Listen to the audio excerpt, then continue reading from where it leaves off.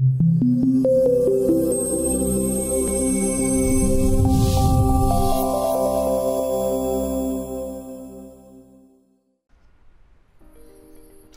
my name is Tilson, and in this video I'd like to give you an overview of the process of designing a piece of furniture using Polyboard and OptiCut. I will be using Polyboard to create the design and then exporting the cutting list from Polyboard to OptiCut to calculate and draw the cutting maps for cutting the parts from our raw materials. Note that although I'll be using the cutting list from Polyboard, OptiCut is in fact a standalone application, and you can also type in a cutting list manually or import it directly from a spreadsheet or a text file. So let's start a completely new bit of furniture using the default parameters of Polyboard and see how we're going to go about this. And here we are in Polyboard, and let's set up a default box. Here we have a simple box that we can see in 3D in the default material of 19mm laminate, and let's just apply a manufacturing method on it so that we can get this box set up automatically so that it's made in solid laminated elm. Now let's just add a plinth underneath here. See, the plinth elevation comes in automatically from the manufacturing method, and let's just put it upright in the middle, dividing it into two volumes. On the left let's put some drawers. Let's add 4 drawers, and there they go. And let's put a couple of doors on this side. Put a double door, and in the inside of the cupboard let's put a shelf. Let's put a mobile shelf. There we go, mobile shelf, so that it will come out in pegs. Let's have a look in 3D and see what we've got here. So we can see that the cabinet's quickly set up with our manufacturing method. We can open the drawers and see that all the insides are already set up for us. And if we look in 3D, we can see all the manufacturing details as well have been set up, all nice and neat, ready for manufacturing.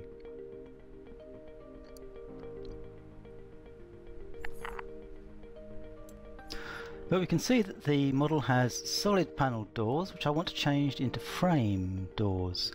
So let's just add an assembly detail onto the doors, make them framed and panelled doors, and let's copy this frame and panel door, copy the assembly detail onto all the other facade components just by copying and pasting it.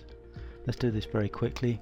We'll just go over every facade that we want framed and select it and paste on the assembly detail. You see the assembly detail will automatically adapt itself to the size of our facade component. And that seems to be okay. And let's go over to the 3D and see what it's done. Yeah, that's given us a nice framed and panelled facade. Now let's just send our cutting list over to OptiCut. I click on OptiCut Export, and we're going to Polyboard's going to save a file which will open itself automatically into OptiCut. And here we go. This is OptiCut opening with the cutting list opening automatically. Now we've already set up all the materials in OptiCut that correspond to our materials in Polyboard, so we just click on Optimize, and OptiCut will automatically optimize all our panels on the sheet material that we have in stock. On this side here we have the number of panels for the project and the total surface and cost of the panel and the cuts and the edging, if there's any edging, of the project. And here we have the list of sheet of materials. As I click on each one we can see the material and how it has to be cut underneath in the cutting map. If I click on the left hand side, we can see the cutting sequence, where highlighting an item will actually show it on the cutting map what we have to do. So we have here 2 items, either there are cuts to do or there are actual panels which to be cut. This is all organized hierarchically so that you can on the first level know exactly what to cut, and then on the second level know exactly what to cut. So here there is absolutely no ambiguity on the sequence of your cuts, and this certainly makes cutting very, very fast and easily organized. OptiCut will print out now the cutting maps and the cutting lists.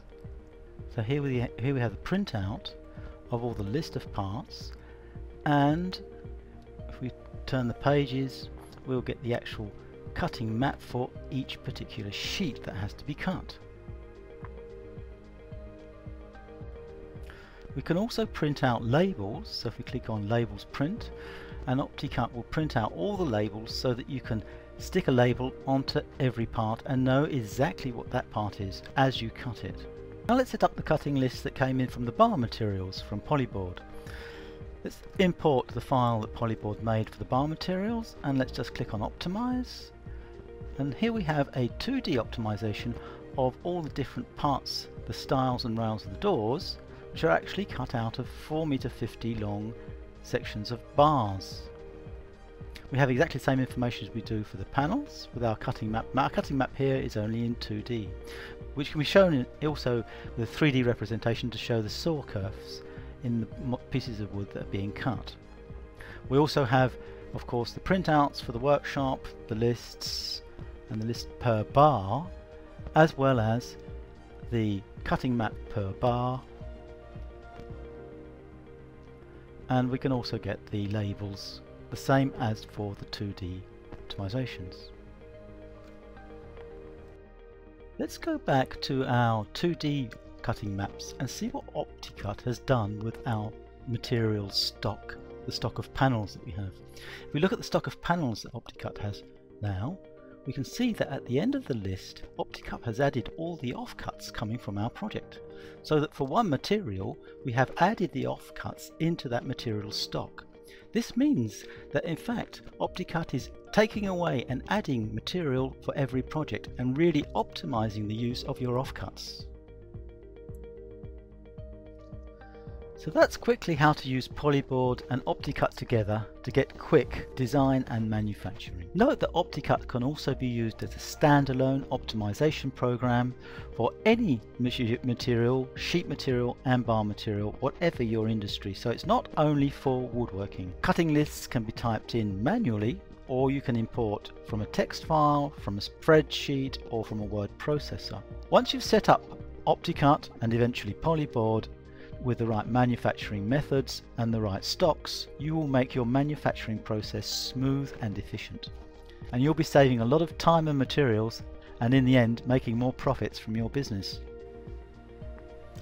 So I hope that you found this little video interesting and you found some information that is going to be useful to you, and that you've learned how that OptiCut and eventually Polyboard can help you in your business. If you have any questions or remarks, don't hesitate to contact us via the contact forms on our websites. Thank you very much for watching, and I hope to see you soon. Goodbye.